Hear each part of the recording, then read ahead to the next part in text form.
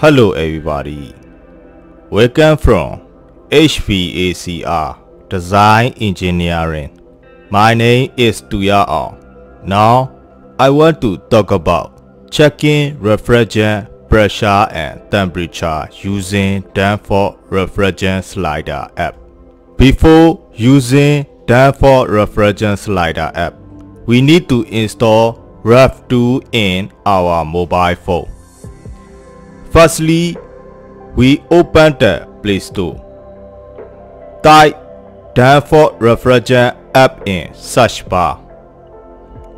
Select Danfoss Refrigeration app. Install the Ref2. After install the Ref2, open the Ref2. In Tool menu, you need to select Refrigerant Slider. Now we are reaching the Refrigerant Slider app. Before we check in the refrigerant pressure and temperature, we need to choose the unit of measurement in setting. Click the setting for choosing the unit of measurement.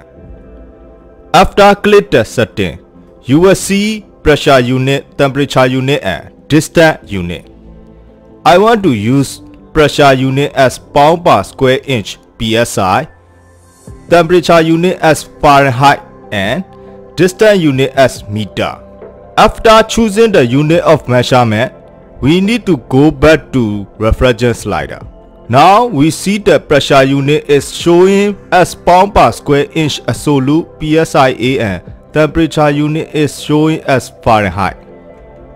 Pound per square inch absolute PSIA is equal to pound per square inch atmosphere PSI ATM plus pound per square inch gauge PSIG.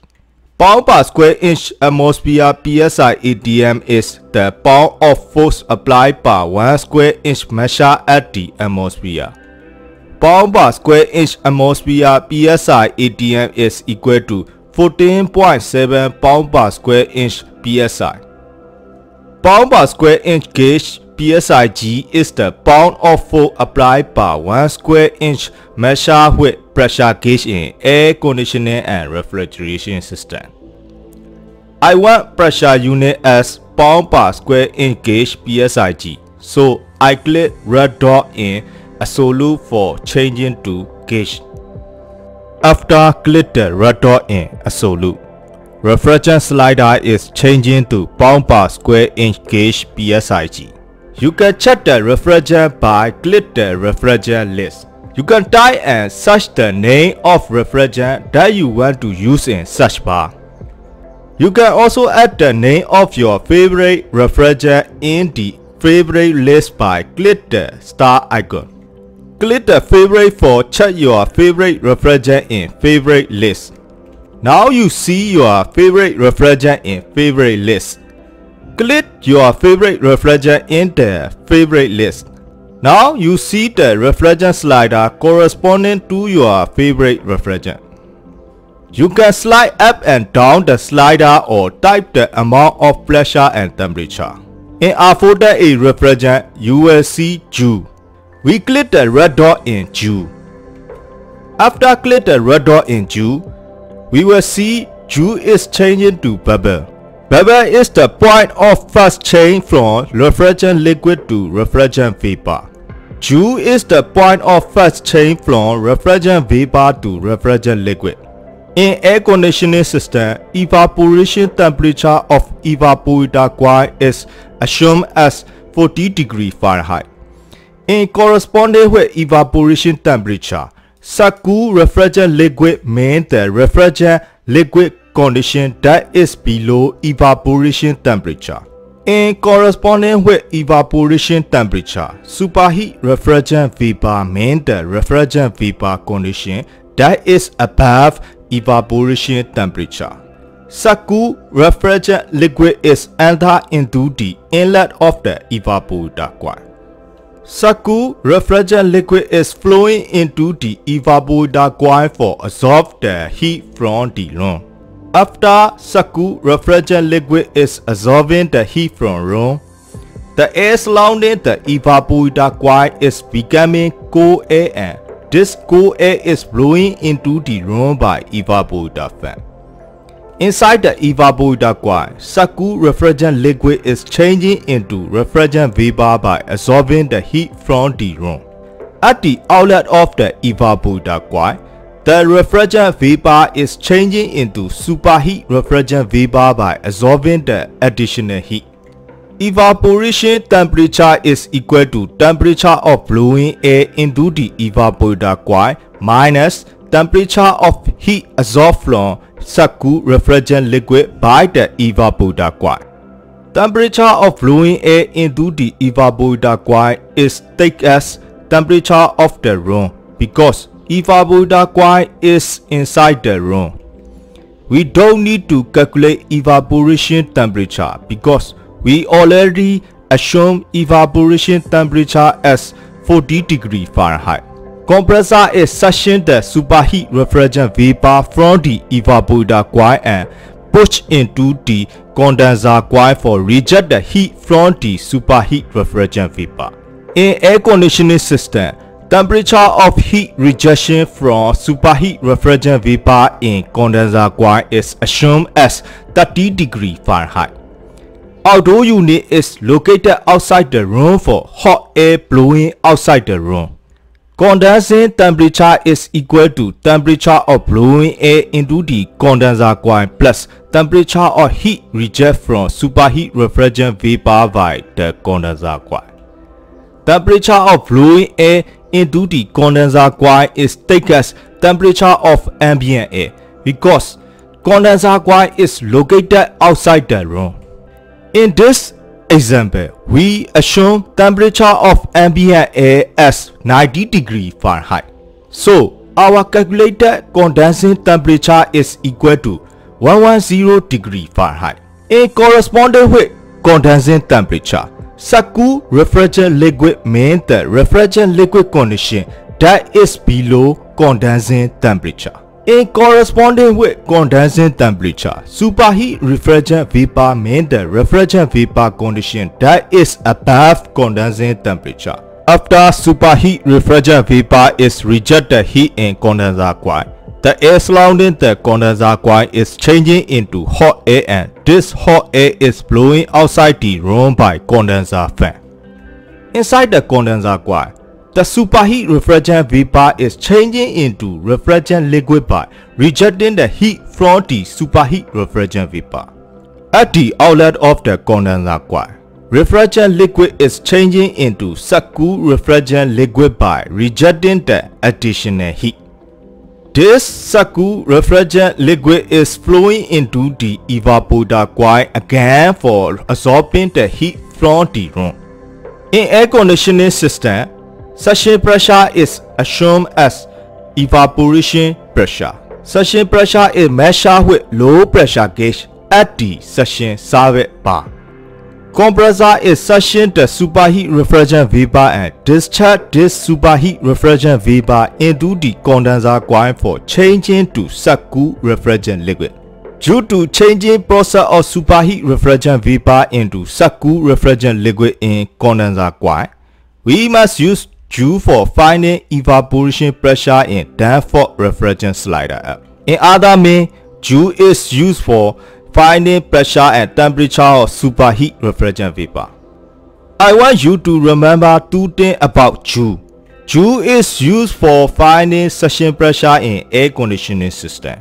Joule is used for finding pressure and temperature of superheat refrigerant vapor. In air conditioning system, discharge pressure is assumed as condensing pressure. Discharge pressure is measured with high pressure gauge at the discharge service bar. Subcool refrigerant liquid is entered into the evaporator coil for changing the subcool refrigerant liquid into superheat refrigerant vapor. Due to changing process of subcool refrigerant liquid into superheat refrigerant vapor in evaporator coil, we must use bubble for finding condensing pressure in Danfoss refrigerant slider app. In other means, bubble is used for finding pressure and temperature of subcool refrigerant liquid. I want you to remember two things about bubble. Bubble is used for finding discharge pressure in air conditioning system. Bubble is used for finding pressure and temperature of Subcool refrigerant liquid. Temperature glide means the temperature difference between Joule and bubble. Temperature glide is equal to temperature of Joule minus temperature of bubble. For example, R410A refrigerant have slightly temperature glide and R22 refrigerant don't have temperature glide. R410A refrigerant in Danfoss refrigerant slider app, we choose Joule for Superheat refrigerant vapor. We choose gauge for measure pressure in air conditioning system and we choose 40 degree Fahrenheit for assumed evaporation temperature. Now you see the evaporation pressure of 118.4 pound per square inch gauge PSIG for R410A refrigerant. As I said before, evaporation pressure is assumed as suction pressure. So suction pressure for R410A refrigerant is also 118.4 pound per square inch gauge PSIG. For air conditioning system using R410A refrigerant, the suction pressure of 118.4 pound per square inch gauge PSIG must be maintained for running condition.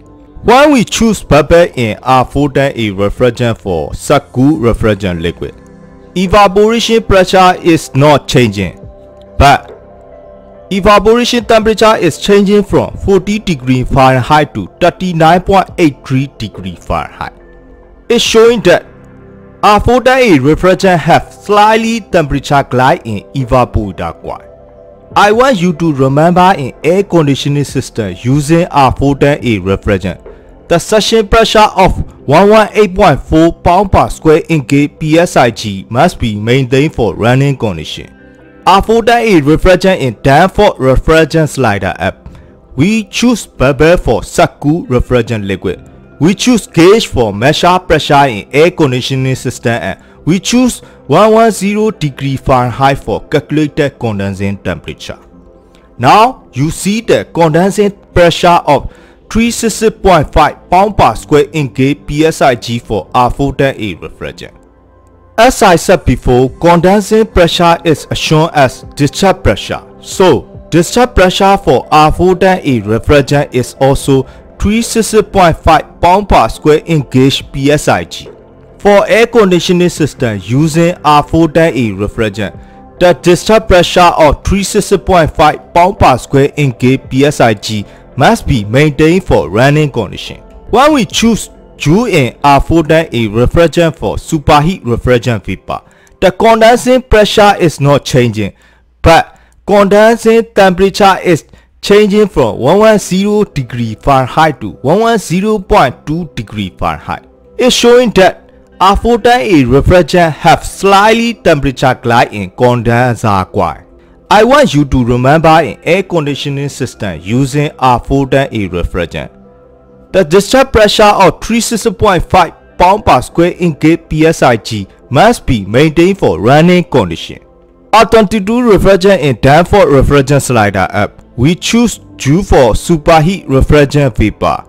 We choose gauge for measure pressure in air conditioning system and we choose 40 degree Fahrenheit for assumed evaporation temperature. Now you see the evaporation pressure of 68.56 pound per square inch gauge PSIG for R22 refrigerant. As I said before, evaporation pressure is assumed as suction pressure. So suction pressure for R22 refrigerant is also 68.56 pound per square inch gauge PSIG. For air conditioning system using R22 refrigerant, suction pressure of 68.56 pound per square inch gauge PSIG is maintained for running condition.